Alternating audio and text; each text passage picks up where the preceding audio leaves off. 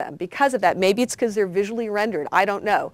But I believe if we can forecast the weather, we can certainly forecast environmental and human health impacts. But it does take a different type of research and a different way of thinking about it. So that's one of my first messages, is that when you come early in these emerging technologies to ask technical questions, what you're going to find is that, yeah, you'll have a lot of uncertainty, but you also have to, you're after a different kind of thing, because the decision isn't, okay, I'm already using this in a sunscreen, what do I do to mitigate risk? It's, should I even use it in a sunscreen, and if I do, what form?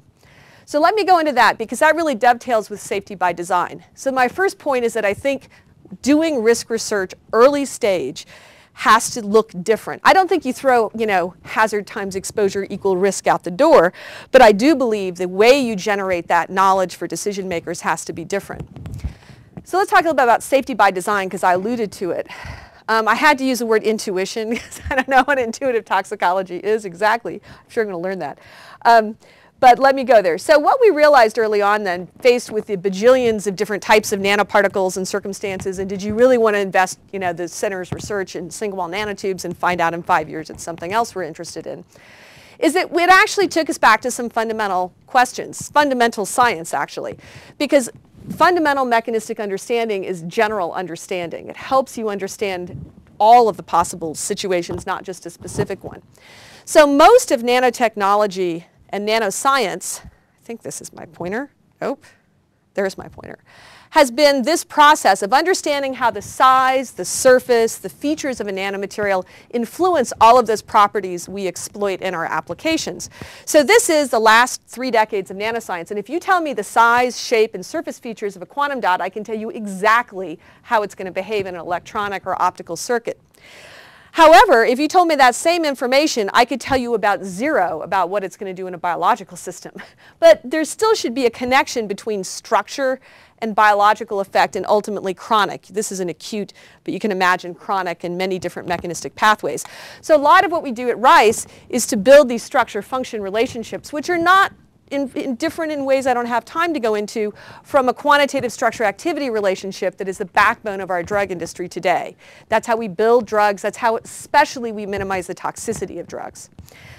It's not a direct map onto nanotechnology, but there are some important conceptual links.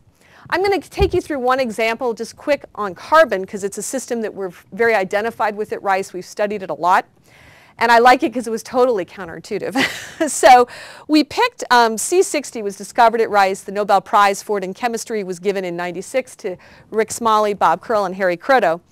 And its cousin, a single-wall nanotube, you're looking at an end-on view with some soap around it, are really important class of nanomaterials. They're related chemically. People who study C60 also often study single-wall nanotubes.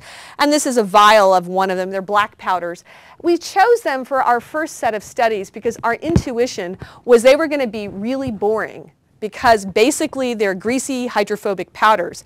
They're these black powders that are never ever in a liquid state as they're produced. And if I put some into water and I looked at it as a chemist, that would not go and dissolve or do anything interesting in water. It would just sit there. So that was our intuition. They were going to be really boring in environmental systems because they were just going to sit there. They wouldn't transport. They wouldn't interact with organisms because there would be no solubility. Well, there's a lot of surprises in science.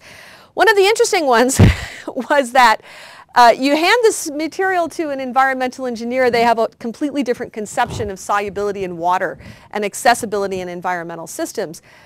To them, what does you really mean by soluble? And did you let it sit in the stream long enough? What about UV light? So they did experiments like using co-solvents to introduce it into water. They also did experiments, no co-solvent, C60 dumped, let it stir a long time. They put it in dirty water that has natural organic matter, and guess what? The natural organic matter, kind of the soap of the environment, can actually facilitate its transport and its distribution to organisms. So interestingly enough, this material, which we really, the chemistry point of view is it wasn't going to be soluble, is incredibly, actually quite soluble under many circumstances, and was going to be very possibly mobile in the environment, but certainly be able to interact with species of a variety of types. So there's a lot of different work here, and I'm going to talk at the end about the controversies. But to make, just to kind of capture one data set, a lot of the focus has been on aquatic toxicity of the carbon systems. And so you're looking at, a developmental tox study. It's a very large and lavish study, but this is just a picture of one little zebrafish embryo. And this is a different kind of indicator. It's an indicator for basically did it get lungs filled with fluid as it was growing. And the hours, yeah, upon exposure to this material, that can happen. It's mitigated with glutathione, which is an antioxidant, which is one of the themes of a lot of the carbon nanostructure aquatic tox work, is that it can definitely have an effect, but you can also get rid of it by adding antioxidants. There's a lot of mechanistic studies that went into why and how this material has these effects. And it's a very interesting set of data, but it suggested to us that one of the reasons was that this material tended to collect in the fatty tissue of the embryos. And so what we did